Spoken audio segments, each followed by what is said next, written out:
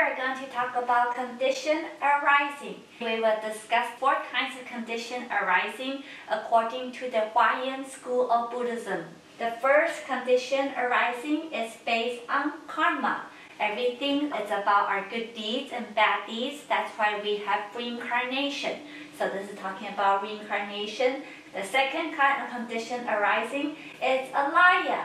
Little do we know that karma actually happened in our own alaya consciousness, in our mind. This deluded mind of ours create the world. Then we have the third type of condition arising. Life is not about karma. It's not about our deluded mind. It's actually about our true nature. Everything is created by our true suchness. Lastly, condition arising based on the Dharma Tatu. We call it the Dharma realm, our one true mind. The one mind is the universe. The universe is our mind. It's the reality of one mind, the world of the Buddha. So let's first talk about condition arising based on karma. Vata Buddhism, we always talk about everything in terms of the 12 links of dependent origination. How does reincarnation come about? First, we are ignorant. We forgot we have the Buddha nature and we have a sense of the self. Then we will start having mental formation, that's our karmic deeds, our volitional activities. After karmic deeds, we will have alaya consciousness. When the mother and the father copulate, that's when the consciousness goes into the egg and the sperm. That's how we become alive. Number 4, when the body and the mind are not fully developed, they are called the name and form. Number 5, we slowly will develop our 6 senses: eyes, ears, nose, tongue, body, and mind. Then the mother will give birth. We come in contact with the world. Then we have feelings.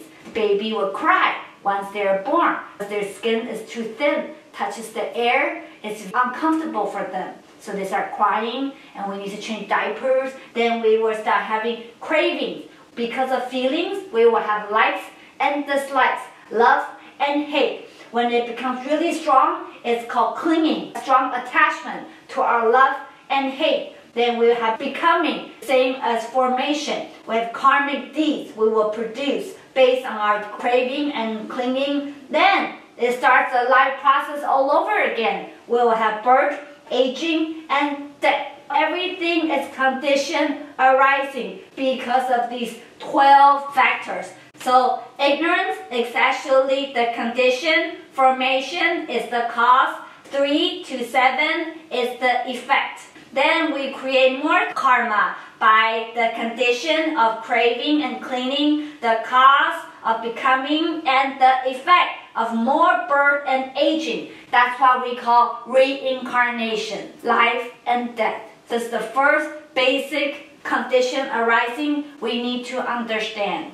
There was a mother, her son suddenly died. She was very sad. She carried the corpse of her son to Buddha and said, "Buddha, please revive him. I heard you have medicine." Buddha said, "Sure, I can give you medicine, but you need to go borrow a torch of fire from a household that never had a death." She went all over the city, but she couldn't find any. So she came back to Buddha. Buddha says, "You can never find a household that never had a death. Your son's death is because life is impermanent. So accept the fact, start cultivating. You should try to get out of reincarnation yourself." But the mother wouldn't give up. She said, "He is my life. I'm willing to die for my son. Please revive him." So Buddha put a big ring of fire surrounding this woman. Because of the heat of the fire was unbearable, she involuntarily covers her own body with the corpse of her son. Buddha said, "I thought you loved your son more than your life.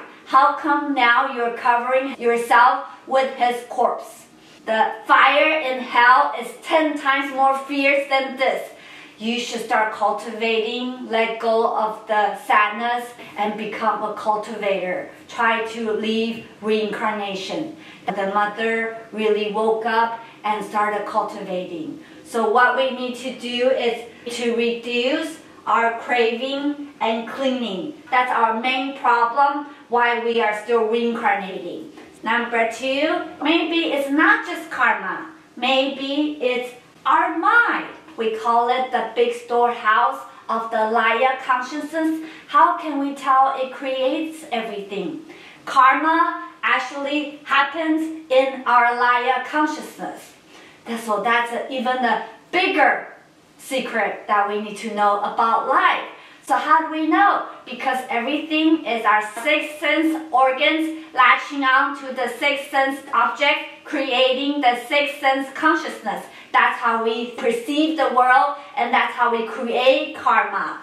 The development of our I consciousness takes 9 preconditions in order for us to see something. Number 1, we need space as a condition. You cannot see if something is attached to your eyes like this. You have to have a little distance. We call it space. Number 2, we need to have light. If you are in the dark, you won't be able to see. Number 3, we need the eye organ. There's 2 parts to this organ. 1 is the physical eye itself. 2 is the organ of purity, the mental part of our eye organ. Number 4, we also need the state. We need the sense object. Whatever you want to see, I want you to see this and that, an object. We call it the state. Number 5, we also need attention. You need to put attention to an object. I want to see this, I put my attention to here or there. Okay. Then we also need the 6th consciousness, which is the basis of discrimination. We need to think. That's our 6th consciousness. Then we have the 7th consciousness, the basis of our defilement or purity. Depending on how strong the self is of the 7th consciousness, that determines how defiled we are or how pure we are. Then we also need the fundamental basis of all our consciousness. That's the 8th consciousness, the Laya consciousness. Then we also need the seeds of the I consciousness. So just be able to see one thing. You need all 9 conditions arising. So you tell me what you see, is it real? Nothing is real. It's all a perception of your eyes. The fully conceptualized nature. Everything is only your deluded mind perceiving the world. We often say, in the dark of the night, you mistaken a rope for a snake. That's because our perception is deluded. We think it's a snake, but it's actually a rope. And if you look at closely, it's not even a rope. It's just made out of threads. So we need to see the world more clearly. It's only our perception that we are having a lot of emotions based on what's happening to us in our lives. Number 3 is the condition arising based on our true suchness. Maybe life is not about karma, it's not about the deluded mind, it's about our true nature. We call it the suchness. Tian-Tai Buddhism tells us that there are actually 10 features of the 10 Dharma realm that's already innate in us, in our Buddha nature. The mind is already the Buddha. So what are these 10 features of every Dharma realm? Number 1, form, which is our outer appearance. Humans have human outer appearance. Animals have their animal appearance. That's their outer form. Number 2, inner essence. Every human has different personality. Then we have our substance. That's the combination of the form and essence. Then we have the force. What is your energy force? If you are a heavenly being, you love to do wholesome deeds. You're always kind and compassionate. That's your kind energy. But if you are a hell being, your energy is anger. Because of our force, we take action in terms of wholesome or unwholesome deeds. Our karmic deeds is our cause. basically same as becoming, craving, and clinging. That's our condition. Then we will have effect, our habitual effect. People from the prior lifetime, they were a bodhisattva. This lifetime, they naturally do good deeds. They like to share, they give hugs, they love others. Then we have our actual retributions. Which realm you take birth in, that's your retribution. Then we have the ultimate state. From number 1, the form, all the way to number 9, the retribution. That is called the ultimate state. Everything is empty in nature, and everything is condition arising. So if you just change your mind, align with your Buddha nature, your mind is the Buddha. Lastly, we have the Dhammatatu as the condition arising of the whole world. This is the Huayan school of Buddhism based on the Flower Adornment Sutra. Because of the one mind, we are all together in this Dhammatatu. The entire universe is this mind. The mind is the entire universe. We have 4 Dhamma realms. The first one is the Dhamma realm of phenomena. What you see in the physical world, we call it the Dhamma realm of phenomena. Number 2 is the Dhamma realm of the principle. What you do not see behind the physical existence. It's the heart, it's the mind, it's the principle. For example, I have a piece of cake. This cake is the realm of phenomena. I put a lot of love in this cake, then the love of my heart is the realm of principle. 3, the non-obstruction between principle and phenomena. This beautiful cake symbolizes my love, and my love is in this cake. Then there is no obstruction between the physical thing and my heart. So that's the higher wisdom. 4, the non-obstruction between phenomena. Everything is mutually contained in each other. This hair of mine is my love. This board is my love. Everything is my perfect heart. That's the world of the Buddha. Buddha always lived in this perfect world. So we want to learn about this perfect condition arising of the Dhammatatu.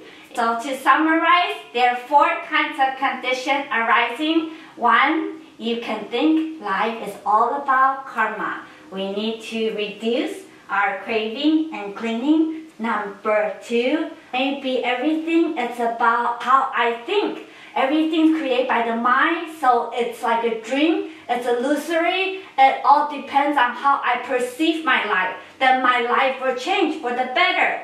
Number 3 is based on my true suchness.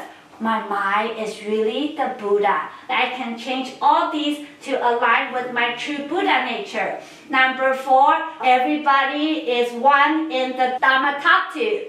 The mind is the Buddha. So we call this non-obstruction between phenomena the reality of one mind. That's when our Buddha nature creates the entire universe, and the entire universe is in our heart. So when we reach this level, when you chant the name Amitabha, just one recitation of the Buddha's name, you are already in the Western Pure Land. So let's create a beautiful Western Pure Land in our lives right now. And when we leave this world, we will go to Amitabha's Western Pure Land. So that's a class for today. Thank you for listening. Amitabha.